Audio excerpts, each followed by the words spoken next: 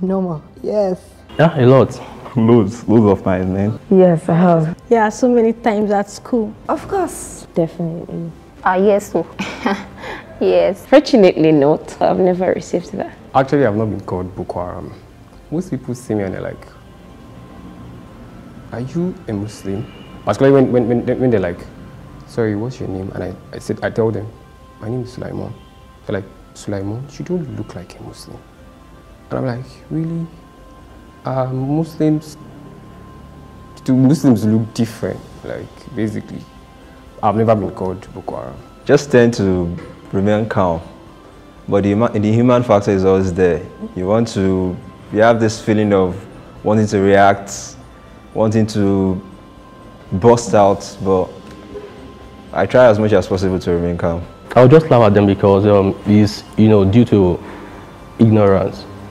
Because when you know what Boko Haram is, you don't attach it to Islam at all. It's a crazy experience. I find that almost every time or a lot of time, maybe because of my beard. Even just like 2 days ago, I was still called something similar to Osama bin Laden, like I'm looking like him. Before, I get mad when I get called that, but now, first thing, you call me Boko Haram. Guy, you won't join us. That's the first thing I'll tell you. You won't join us. Why I go join you? If you are so passionate about calling me Boko Haram, that means you like this thing, you think it's a cool thing. So come and join us now.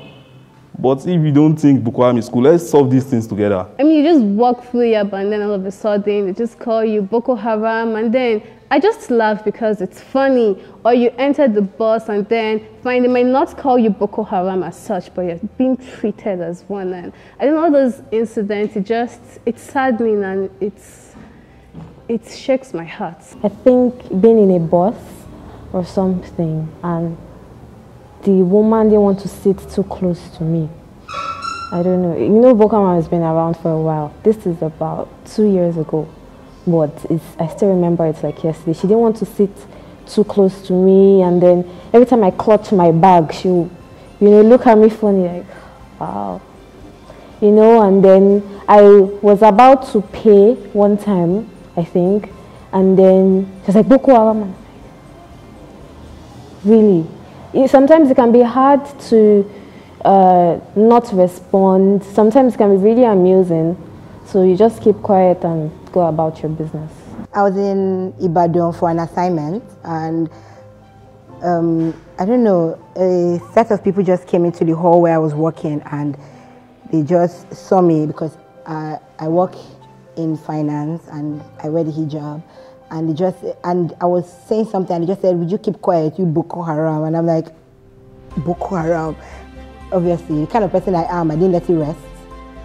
And we went back and forth until I just kept quiet, and someone else took over for me. Someone had my back. So I was happy and lucky at the same time. Okay, so this was when I just started wearing hijab. And went to Benin for a cousin's wedding, I think. Yeah, if I remember correctly, for a cousin's wedding. And then my aunt sees it. In fact, everybody just looking at me strange, like, is this not Hawa of that year? And everybody like, she's the one.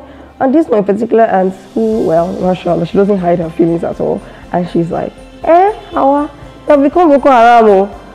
And at first it's a shock, but we all laughed about it. And I'm like, no, I'm not Boko Haram, auntie. I just wear hijab. When did that one start? There are ways you handle these things and just shrug it off and laugh about it. It's nothing to be, I don't find it threatening or anything. I'm not a Boko Haram. If I were, I'm sure you run away from me anyway. Like most of our teachers calling me Boko Haram because I'm a Muslim, this and that. As a woman, I don't know. I wasn't the only one. I was with my friend, and she was looking at us weirdly, like I'm wearing hijab, and she was also wearing hijab. Then she just started looking at us like with this kind of disgust in her eye. And the next thing she was discussing with someone that I'm a Boko Haram. And I'm like, but we didn't say anything, and we just left because she didn't really say it to our faces, so we just left. The only one that comes close was somebody asked me, are you a Muslim or Christian? I told the person I was a Muslim, and she was saying, you are terrorists, you are bombs.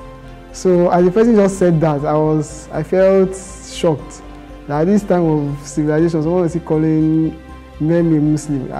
So as she just said that, I just laughed it off and I just talked to her as a person that I'm here now. Okay, let's say you've seen me, at least you know me for the last 2 years. Have you seen me with any bomb or anything? That the stigma is not really nice. It's not really nice because there's a kind of propaganda behind the terrorism and everything. So I just tried to explain to her. But I remember since that day she didn't bring it up again. My sister's husband, he's got beards, right? So we're going out one day and this very funny man, he just started shouting, Boko Haram, Boko Haram. I'm like, I was wondering, where is that coming from? And I noticed he was looking at my in-law, like, he's Boko Haram. I was embarrassed. I felt bad that people out there would stoop so low to see Islam, this beautiful religion, to be something, it's just terrible. So one of my friends, she was a Muslim, and she was like, Alhamdulillah, I was so shocked. I was like, oh, so you have that same thought that me and you, we are Boko Harams. You know, I said, this is why some people normally call some people bastard.